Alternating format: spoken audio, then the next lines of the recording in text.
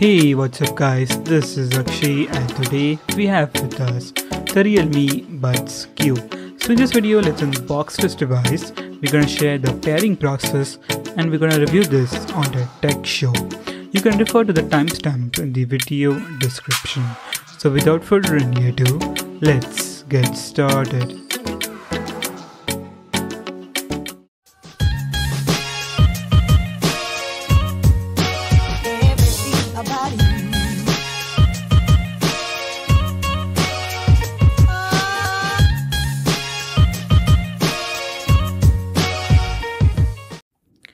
So guys, this comes in this nice yellow Spartan box with the Realme Buds Q printed on the top with the Realme logo on the side, and you have nice features like 20-hour battery life, 10mm drivers, a super low latency mode, ultra light body, and the price here is quoted 2499.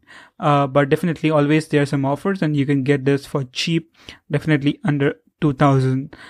So let's quickly unbox this. So actually let's bring our unnecessary black scissor and cut the box off. Actually I'm cutting from the wrong side because the right way is from the bottom, but I was so excited that I cut from the top. So removing from the top, you get another box inside it, and let's remove this and remove the box reveals the Buds Q itself. So very nice packaging. It's not as good as the Buds Air. I think that packaging was much better. But this is good quality, better than Xiaomi products these days, because Xiaomi packaging was good last year, but this time they have ruined it. So nice, it comes in this nice wrap plastic just like Apple products, and you have this indent which we should remove it on the first place, and we have removed it from the wrong place. So let's remove the box inside the box, and you get some things inside it. So you get this ear tips, which is very good. You get this micro USB charging cable, nice white cable. So as you can see, so I think the black variant will get the black cable, so that's a good thing. So now let's see what's inside. You get the get started manual. So this is in English, that is good. Let's keep this for the side for the time being, and let's focus on the product itself. So nice wrap plastic, and you can easily remove it, and you can see the Realme logo is printed. Now I don't know why they print light logos. They should definitely print bold logos, but very nice minimal pebble design. Let's open the lid. You get the buds itself, and it also has nice plastic cover demonstrating touched area. So that's pretty much for the unboxing part. We will keep all things right and we will begin with the setup process. So guys, this is the setup process part.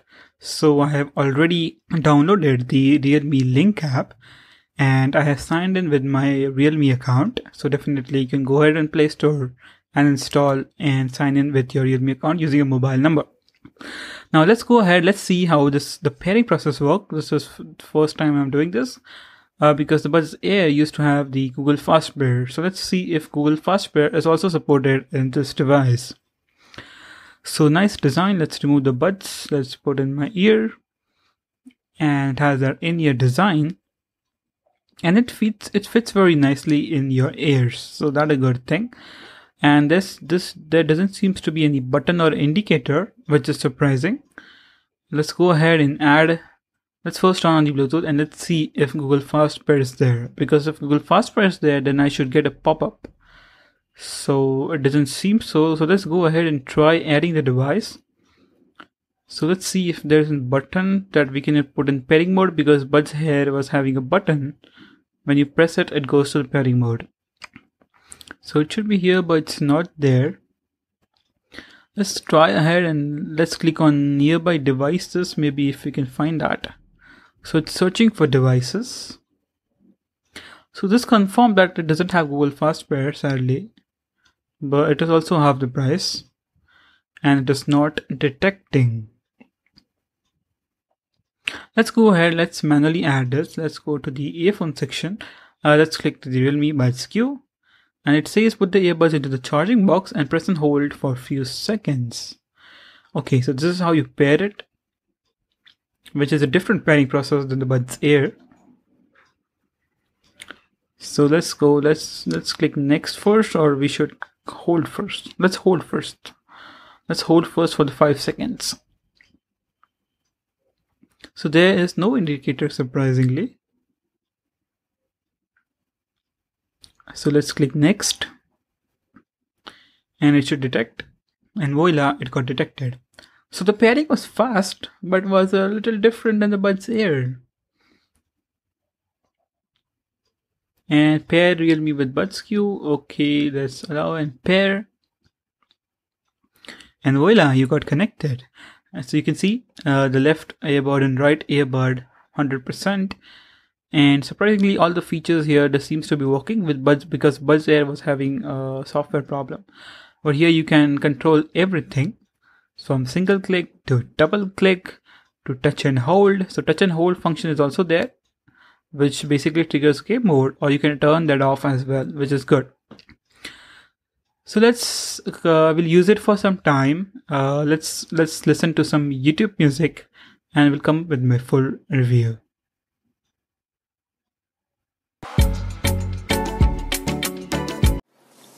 So guys, I'm using this Realme Buds Q for almost 17 days now, and I'm really happy with this device. Now I got this from a Realme store for 1444. Now you will think that the price here is 1999, so how you got for 1444? So as you can see, I bought it in Realme days, and the price there was 1699. As well as I got a 20% discount coupon, which subtracts 254 rupees. The effective price I got for 1444. Now this is probably the best budget TWS out there as terms of sound quality goes. So we're going to discuss the pros and cons, but we will start with the pros because there's a lot of negativity out there with this device. So first of all, right now, in the big billion days as well as the upcoming Diwali sale, this is going to price even lower for 1499. Let me show you. If you go here, the Buds Q, as you can see, 1499. So I would suggest you that if you are buying this device, definitely look out for offers. Don't buy at the full price. I will recommend ranging from 1400 to 1800 rupees. So don't buy above that, and always look for offer. If you download the Realme Link app and if you sign with your account, within 1 week you will receive a coupon. I tried multiple times. I got 2 coupons. So 1499 plus if you get a coupon, then well and good, you will get it an amazing price point. And let's start with the pros first. So first of all is the ease of use. So definitely you buy Buds or you buy any TWS for ease of use. So you can't compare it with the Sony's and JBL at this price, right? At 2000 rupees you could get a very good earphones, but you buy TWS for ease of use. For example, if you bought the AirPods which cost around 15,000, it won't sound as good as the 15,000 Sony or JBL earphones, but the ease of use is what you opt for. So first of all, this is the case. Okay, you put this in your ears. Okay, and when you get to your phone, let's put this in your ears, and as you can see, Realme Buds Q is connected. So that fast is the connectivity. So if you have phone USB-C and if you don't have a microphone jack, this is a really helpful device, and I love that. I bought the Buds Air first, and then I bought this on sale for my mom, but after some time I started using this over Buds Air because I prefer this sound quality for the Buds Air. So as you can see, ease of use is number one thing. It's very useful, it's convenient, it's small. The next thing is awesome sound. So it has that 10 mm drivers, which surprisingly sounds really good. So let's go to the sound section here. So as you can see, it features a 10 mm large dynamic bass boost drivers. Okay, now they're telling it bass boost because it has that in-ear design first of all, and it has very good bass. So as you can see, in-ear design creates that passive noise cancellation in your ear. It kind of block all the outside sound and give you that ample amount of bass. I love the bass. It's neither too high, it's neither too low, it's just perfect. Now talking about the treble, The treble is, I would say, 80% similar to the Buds Air. So not in comparison with Sony's or JBL, but it really sounds better. You're gonna love it. Has the balanced sound with 80% good treble as the Buds Air, which is probably the double the cost. And you get the in-ear design with very, very excellent bass. Combine that sound quality is insane, and I prefer the sound quality over the Buds Air, which is actually double the cost. Now Buds Air in terms of treble sounds better, but it has that open ear design and that less bass, meaning that is not that great experience as you get on this. Like, until I used this, I was loving the Buds Air, but once I use this, it's definitely no brainer to stick to this Buds Q. The next thing is A plus build quality. So first of all, if you see the build quality of Realme products, they are really good. Like, literally, this is a plastic, but it has that matte finish. In the Buds Air, I complained that it has a glossy design and scratchable design, but this is very nice build quality. Like, you can see this this cover is also very nice. It closes automatically. You have the magnets here so it doesn't fall. Even the buds quality themselves is very nice. You have that Realme logo and that glossy touch button on the top. So overall, A plus build quality, and cleaning is also very simple right here.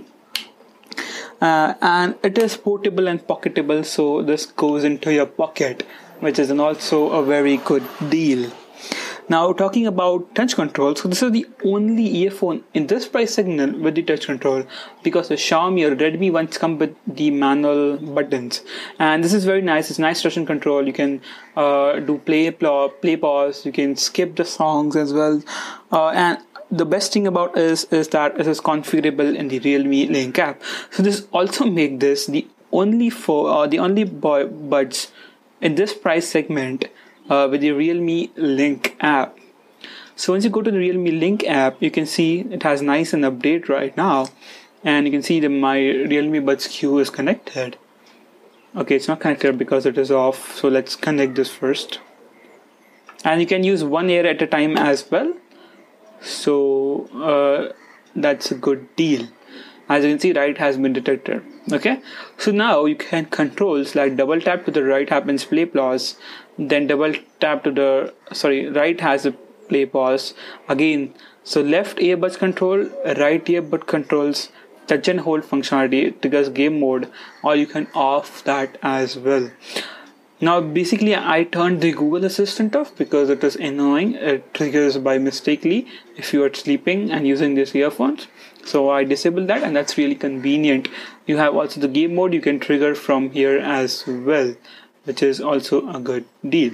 This is the only Buds in this price segment with a dedicated app, because even the OnePlus Buds does not have the app unless we have a OnePlus device. Now let's talk about the amazing battery life. Now with the Buds Air, I complained that I used wired earphones just because it died within 3 hours. Now when it comes to Buds Q, the battery life is insane. Even it is smaller. I thought the battery life would be even lesser than the Buds Air, but that's double the Buds Air, because it is small, it is lightweight, it doesn't have that on-ear detection, and it also doesn't have the Google Fast Pair, so it means that it has that amazing battery life. So the individual buds themselves last 4 hours. Okay, so I use it for intensively continuous 4 hours, and then still there was a 20% battery left, which was just amazing deal. Okay, you can see the battery status in the Buds Q app as well as left and right, so you can see that as well. And 4 hours straight, 20% battery life less. And when you keep this inside this case can charge this for 4 to 5 times. So you use for 4 hours, you put in the case for next 15 to 20 minutes, and you can use it for more 4 hours. That's an insane amount of battery life. And even if you're using this, if you're using a bud, you can put this in the case in charging, and you always have a battery. So I haven't touched my wired earphone in just 17 days, because in Buds Air, I picked up wired earphone because the battery died. Here the battery life is insanely good. So that's good as well. Now again, I tested the microphone. So I did 1.5 hours of Zoom call with my friend Arbaz, and he rated the mic quality of 7 out of 10. So he was facing a little bit of white noise. Other than the microphone was insanely good, and we were able to do 1.5 hours of meeting with ease. And still, there was a 70% battery left in this device. So for Zoom calls on your computer, for music, for videos, this is an insane value for money product you can get right now. And then the good thing is it has IPX4 water resistant. Could you believe this? It has that IPX water resistant. Buds Air didn't have this. And as you can see, if you go here, so as you can see the water droplets here, because this is actually water resistant. It's not waterproof, but it can bear sweat and a little rainfalls. So 5.0 Bluetooth connection is there. Low latency mode, which is also a good feature, is there. As you can see, IPX water resistance, no worries. So again, and it is tested by multiple times. Okay, and it has this Josie leaf cobble design, which is very good. It doesn't look like an Apple AirPods, right? It looks different. Thank to this guy who have designed this very nice, minimal, easily pocketable, lightweight design. Now this brings us to the cons as well. There are very few cons, but of course no product is perfect. The first con is that this is a Realme product, meaning it has that quality control issues and you can't return if the product is damaged. So if you bought a device, for example, and if it's not working, or right ear is not working, left ear is not working, you're facing a serious lag, you have to visit to the Realme service center. So before you buy, make sure you have a service center nearby that will help you to get the replacement of this device if it is damaged under the warranty. So that's even what I talked with the Buds Air video as well. Now there was a weird lag. I use it intensively, so I came to know that there is a 1 to 2 second lag while doing play pause in the video. So normally for music, for phone calls, for Zoom calls, I didn't face any issue, but I'm watching a YouTube video.